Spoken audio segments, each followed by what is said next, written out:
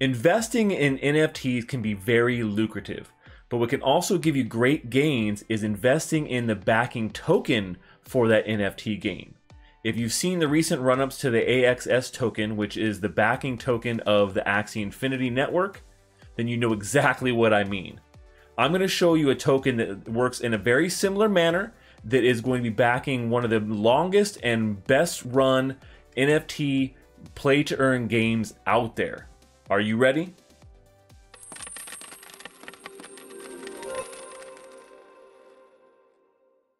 Well, hey there, crypto friends. Thanks again for joining me.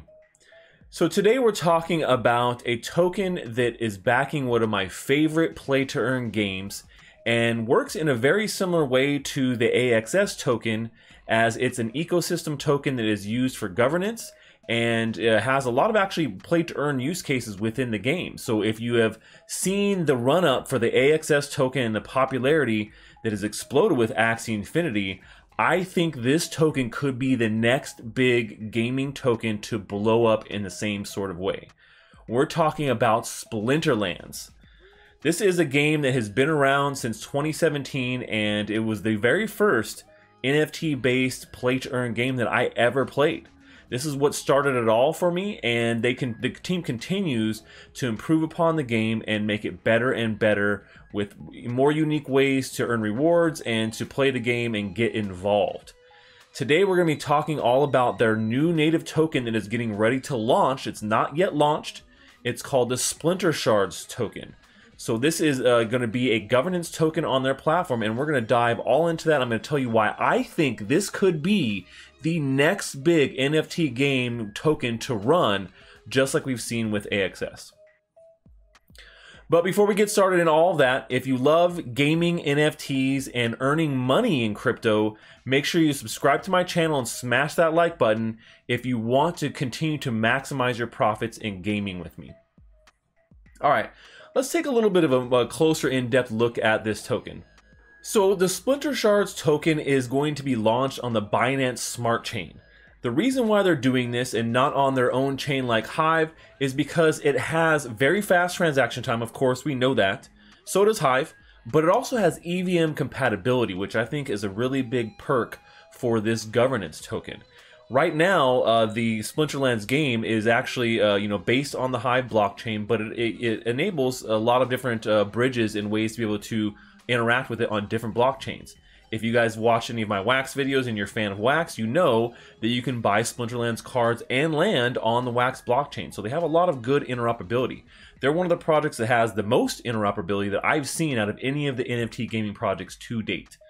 Now, the good thing about this is the community is going to be governing this entire process. So this token is essentially going to work as the DAO for governance of this token, and without that, you have a lot of issues with people not being able to be heard. So it's a decentralized way to manage the governance of the game in a community focused way. And so this is something that is going to be 100% community focused. And so right now they're working on in-game voting mechanism that's going to be built, and the community is going to be the one that is going to govern it using these tokens. So as an SPS token holder, I will have a say in how the game is going to be transformed and run.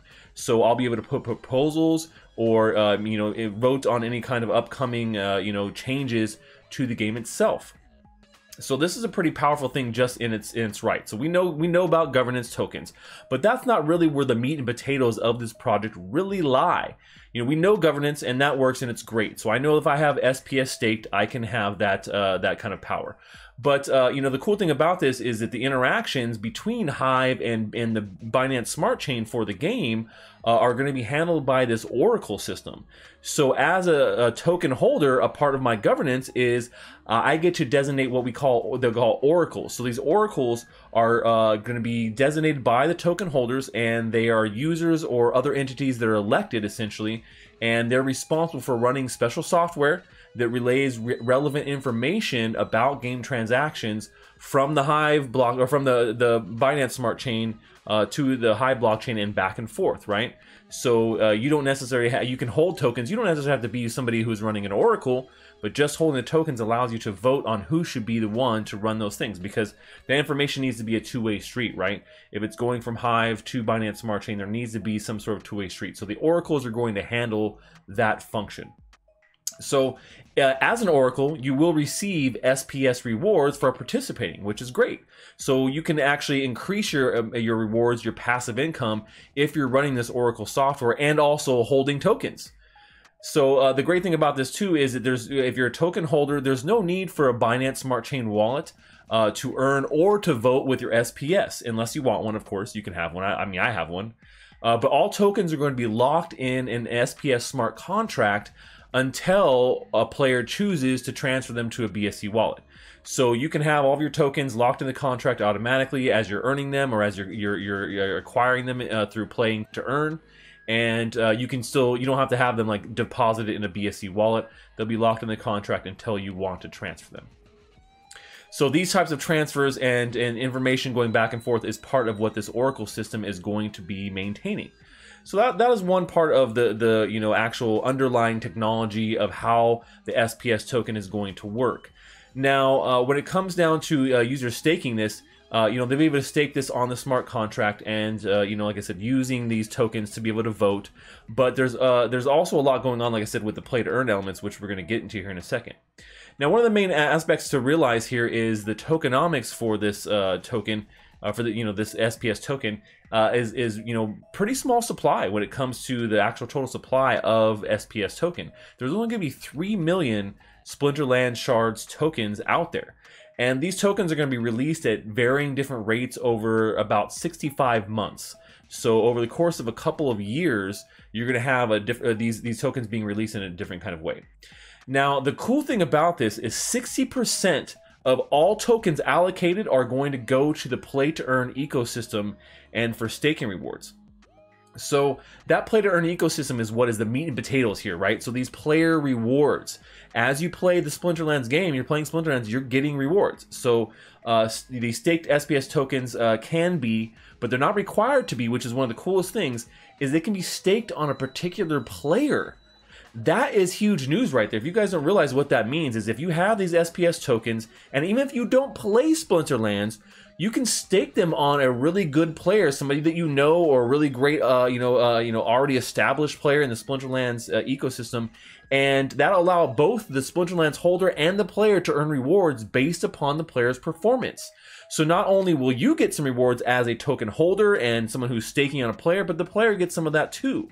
So I think this is one of the most unique play to earn elements I've ever seen thus far in a play to earn game, and just that element alone makes me incredibly bullish on the SPS token for a long-term hold and long-term rewards and benefits for people who are investing early in this token. Now, obviously, these are going to be for ranked battles, right? So anytime you're playing somebody who's playing in ranked kind of structure, there are other different modes on Splinterlands if you haven't played it. But the ranked is where you're going to get the meat and potatoes of the rewards. But also it's going to actually apply to the land expansion too.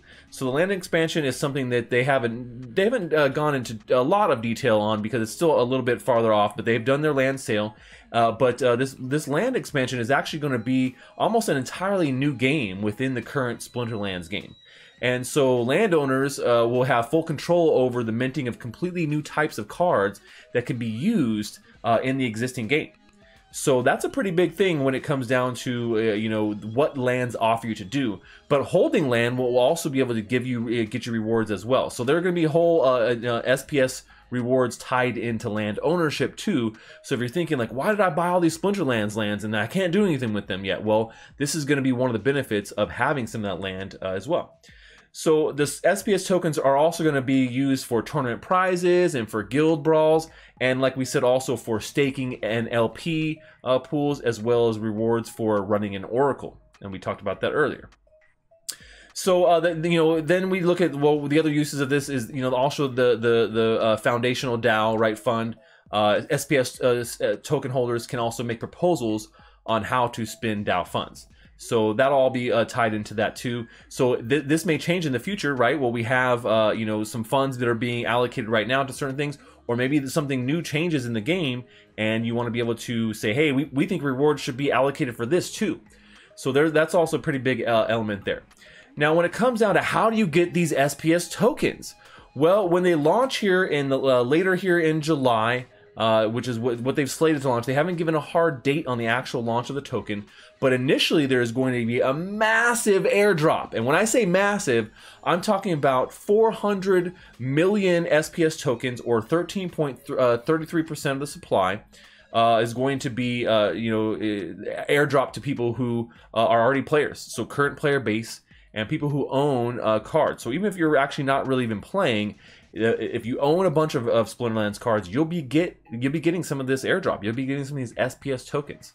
So these will be dropped over not all at once. So it's not like there's going to be raining SPS tokens, but they're going to be dropped on a daily basis over a year's period for this initial large airdrop. And so almost everybody is eligible for these tokens.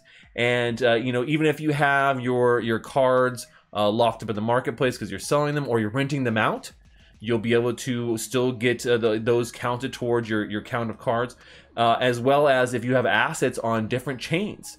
So if you have some land or cards on Wax, they'll still be counted. Same thing if they're on Ethereum or on Tron or BSC. All of these networks, they'll be counting how many cards you have total connected to your account, and you'll get SPS tokens based upon that. So cards, packs, land claims, everything, any asset you own that is Splinterlands based, DEC as well. You'll also be getting a portion of SPS based upon that. So there'll be a lot of bonuses to having all the different assets when the SPS starts to drop. And that was, I think, one of the other really big things that we talk about here when it comes down to getting this token.